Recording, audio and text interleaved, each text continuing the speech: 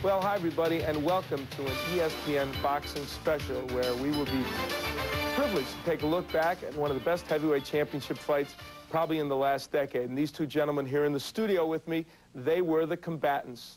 Evander Holyfield, last November, putting his unified heavyweight title on the line against the top contender, Riddick Bowe. And we're happy to have these two gentlemen with us as we prepare to take a look back at their epic battle in the Thomas & Mack Center on November 13th of last year. Gentlemen, it's a delight to have you with us, and it's good to get a chance to take a peek back and maybe pick your brains a little bit as our viewers get a chance to see the fight.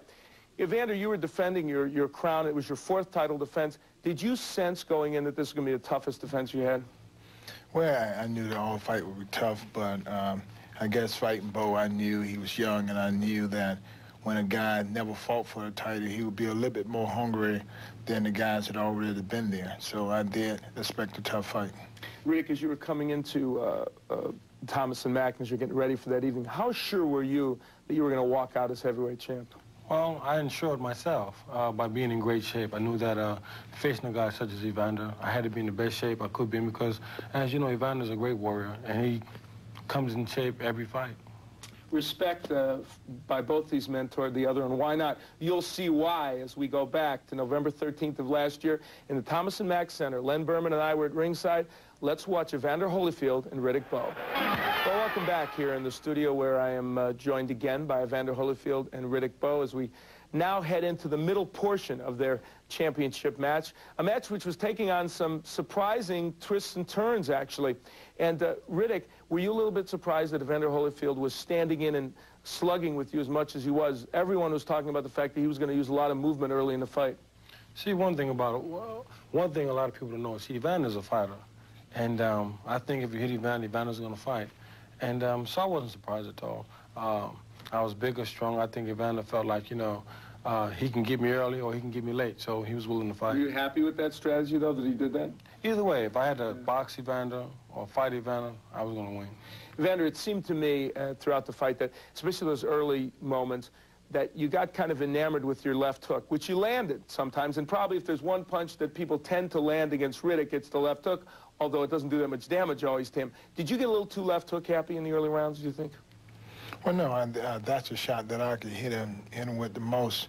And I felt that the position that I was in, it was hard to hit him with the right hand. And so I was working the double left hook to the body, to the head. And Riddick, at this point in the fight, did you feel like you were gaining control? Pretty much. I felt like Evander started going the other way. I felt like I was getting strong and that my conditioning was making me feel better and what have you. And the fight was going more my way than it was his. Yeah, it was starting to. You were, it seemed to me that you were about the second round, after the first round, in which you were really boxing him more, was when you got into slugging a little bit. Why did that happen? Why do you think you slipped into that? Well, after the first round, I was boxing and I was showing superior speed, and, you know, I was using the ring very well. Right at, in the second round, the first half, I was boxing, then we clinched, and I asked the referee to break. He hit me with a shot on the break, and it kind of just made me mad, and it kind of changed my whole game plan. And, you know, I thought about, well, I'm going to fight him.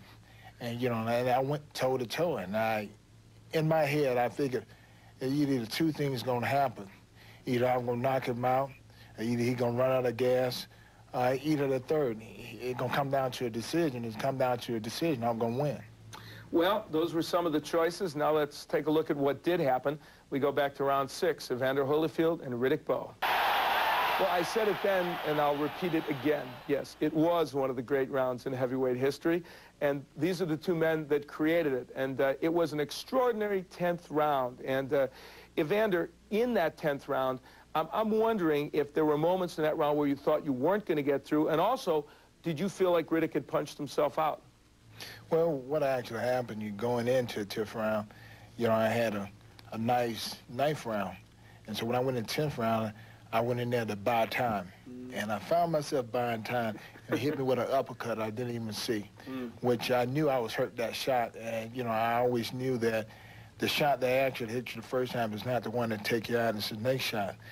I got away from that shot, and from that point on, he threw a lot of punches, which would hit me off the shoulder. He never was able to hit me with a clean shot, but even though his strength, he was knocking me all over the ring.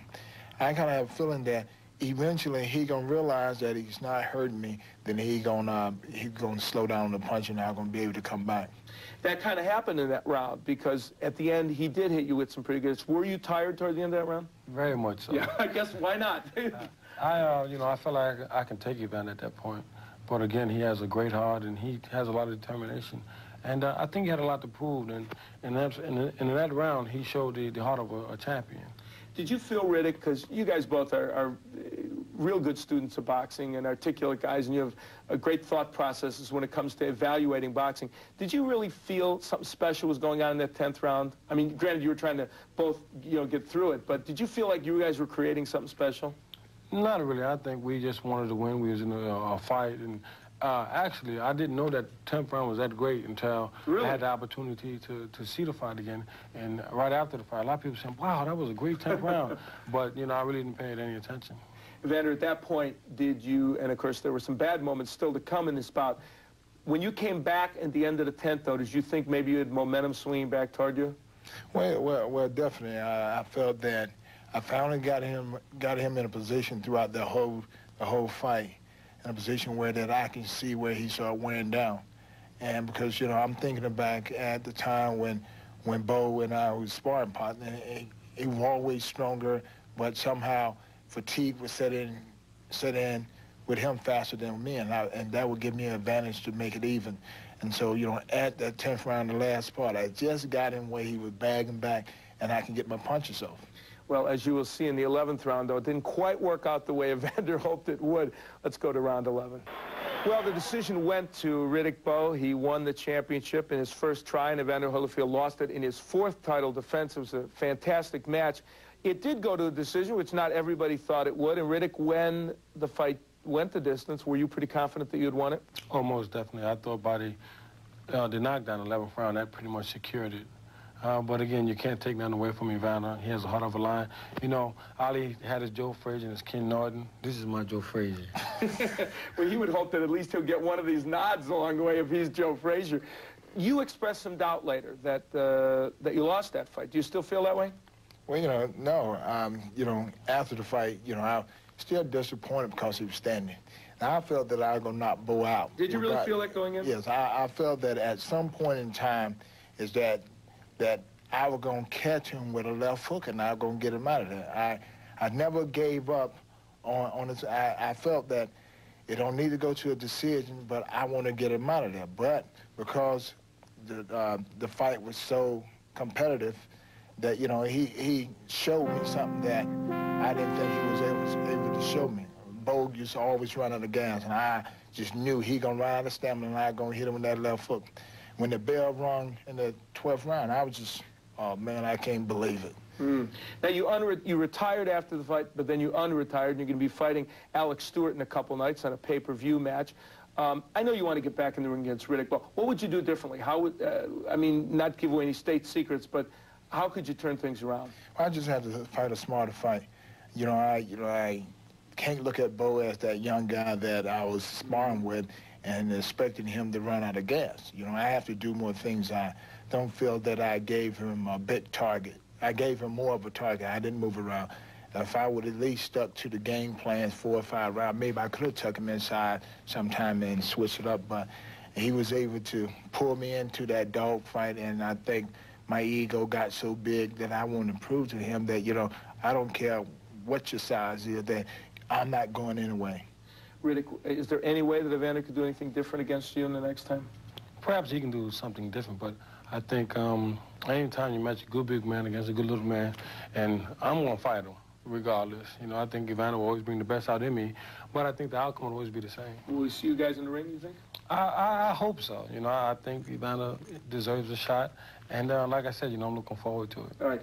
Evander, good luck to you in your match with Alex Stewart, which may lead to a match with Riddick Bowe. Riddick, why is that a cab? I'm rooting for you. I'll bet you are. Thank you. Yeah, I just want to know one thing. If you're Ali and you're Joe Frazier, do I have to be Howard Cosell? Perhaps. This is going to be a thriller, but it won't be in Manila. Okay. Thank you very much. We hope you enjoyed this showing of the Evander Holyfield-Riddick Bowe fight. They're gracious to be with us. It was a terrific fight, and we were glad to look back on it. Stay with us and enjoy Top Rank Boxing next.